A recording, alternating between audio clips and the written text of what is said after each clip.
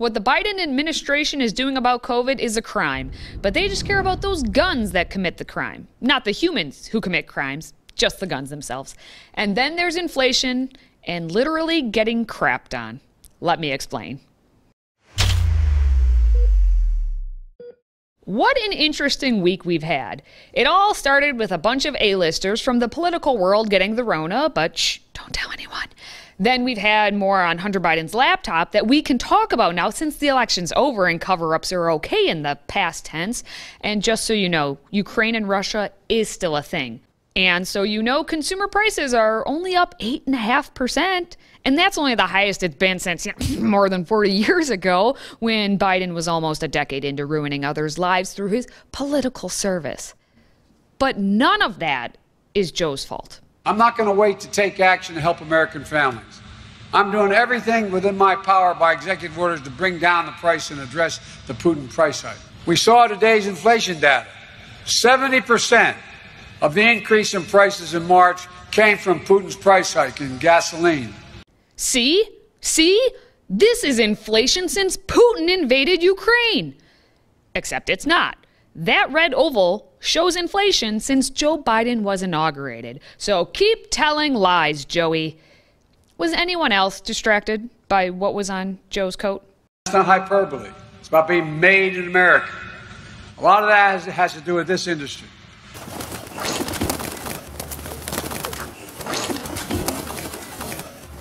The idiom goes, don't piss on me and tell me it's raining. But a bird just crapped on the president, and he proceeded to tell America it's raining. And if it really was corn silage, like Biden's communications director claims, then Joe still got a little golden shower on him.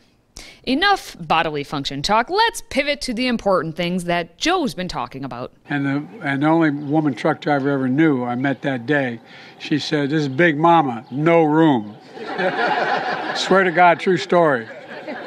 Swear to God. He said, "I've got a United States Senator driving my truck." She said, "I got the damn president in mind, so what?" I'll never forget that. I was a very powerful guy. Anyway, let's get to today's question. What is the biggest pivot tactic out of the Biden administration? Let me know your thoughts in the comments. And now I'll pivot by asking you to share this video so others can see all of the distractions. Now back to Joe's lying. What he said in that clip was only the second half of the story that he bumbled through, which includes now his claim of at least 3 times in the past year that he used to drive 18-wheelers. No evidence has been produced, but Joe keeps peddling the lie and media members keep massaging it for him or just letting him carry on telling the same old story. And so during the trucker strike years later when I was a young senator, there was a guy who ran steel from Deemer Steel out to Ohio. And so I decided to ride out with him, see what it was like on the strike. And I was driving going through Shiloh, Ohio. His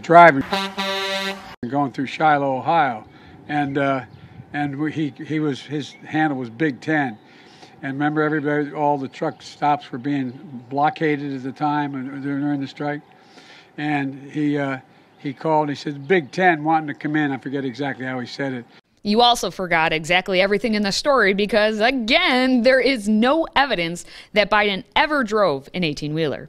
And maybe it's because we are told he's all about the electric vehicles, and, you should be too. This is a president who always talks about the power of our example. Does he own an electric vehicle?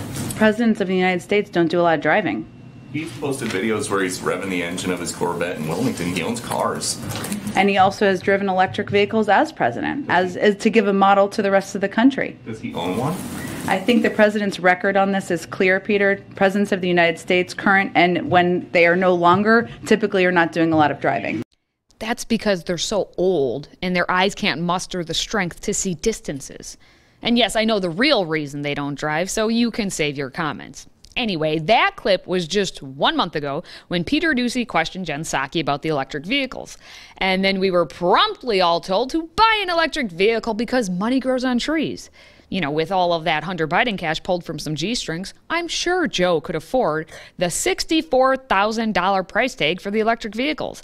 But even if that's too much to spend on a vehicle, like most people making a middle-class wage would attest, take solace in knowing you'll save money over the lifespan of the electric vehicle.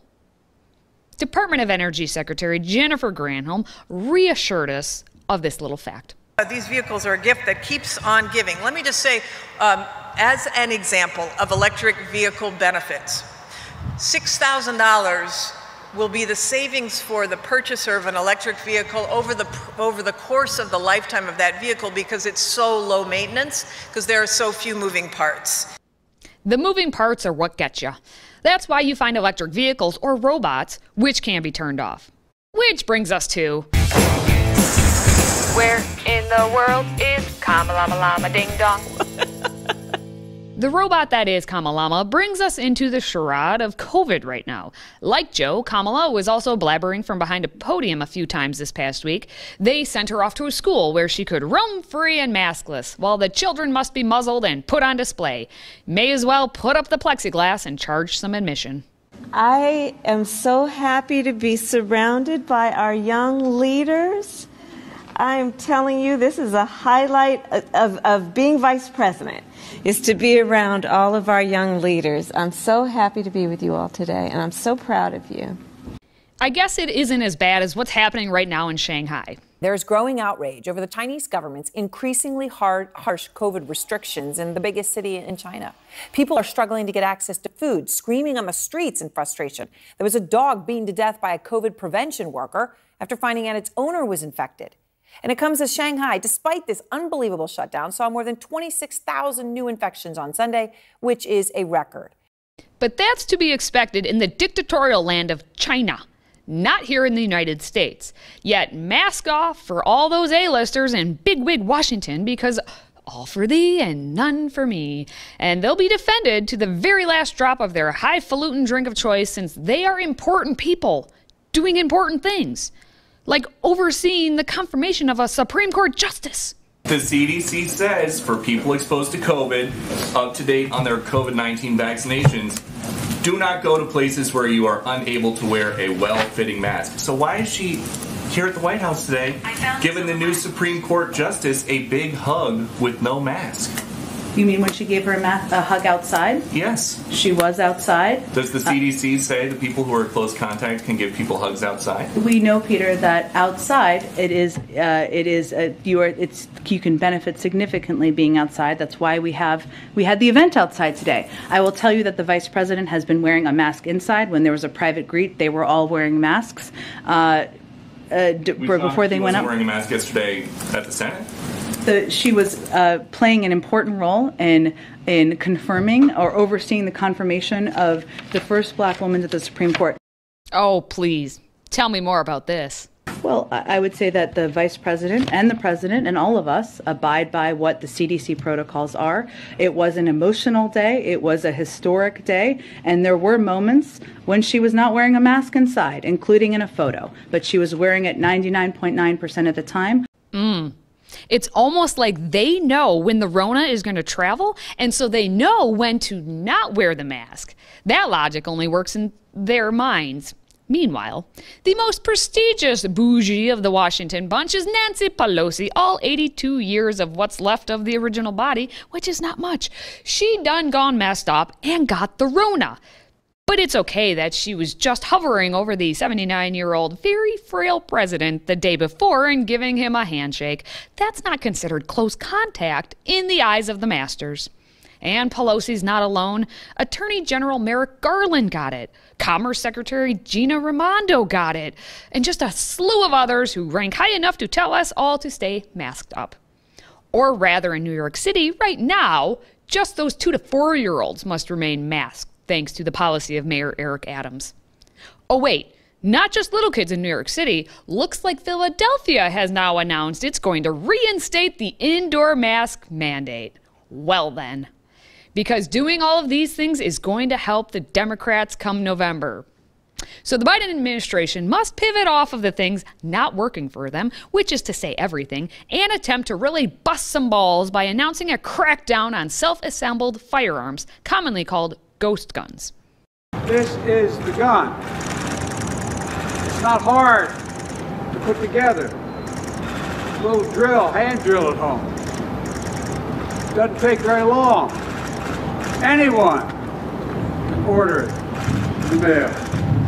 Anyone.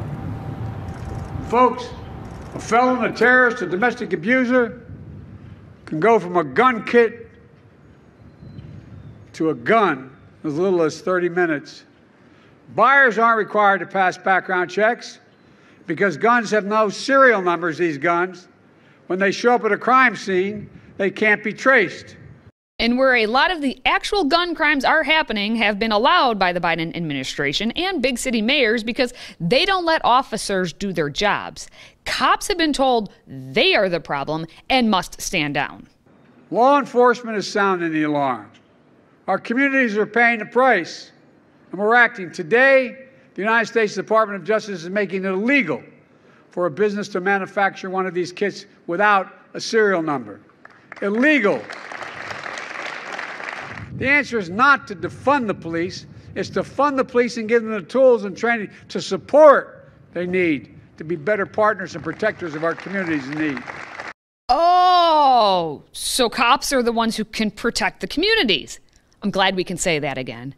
Also in his speech, Biden announced his nominee for director of the Bureau of Alcohol, Tobacco, Firearms, and Explosives as Steve Dettelbach. He's only a former U.S. attorney during the Obama presidency because, the two of them were Harvard bros.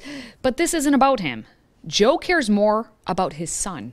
I also want to thank my incredible, supportive, and often patient family who are here. My wonderful wife, Carol, and my children, Allie and David, please.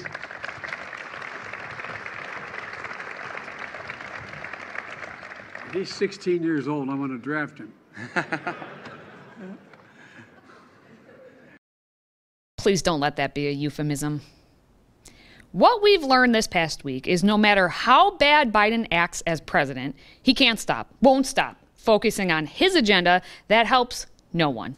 Nobody is a better president than Joe Biden. And I mean that having nobody in the role would actually be better than having Joe Biden. Until that day happens, make sure to focus on what matters: faith, family, and friends. And if you could, please share this video real quick once. Until next time, stay healthy, America.